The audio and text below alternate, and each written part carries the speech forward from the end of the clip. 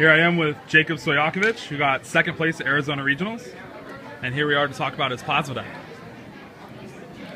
I don't know, it's a little bit different than most of the plasma decks I've seen. Most of them obviously, like run the Thunderous and Lugia and all that.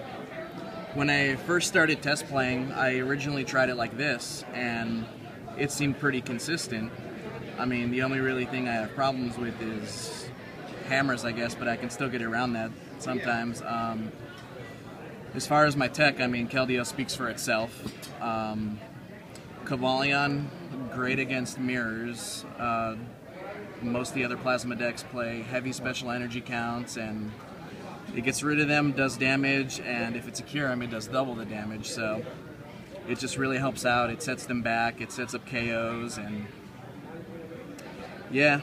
And over to the trainers, after Silver Bangle came out, I had no idea if I was going to stick with the Verbank Laser or if I was just going to go like Bangle's Mirror.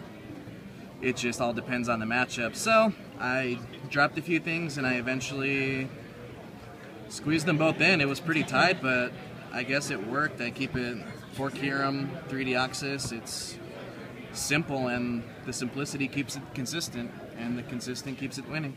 So, all right, well, congratulations, Jacob, and hope to see you finishing well at more events coming soon.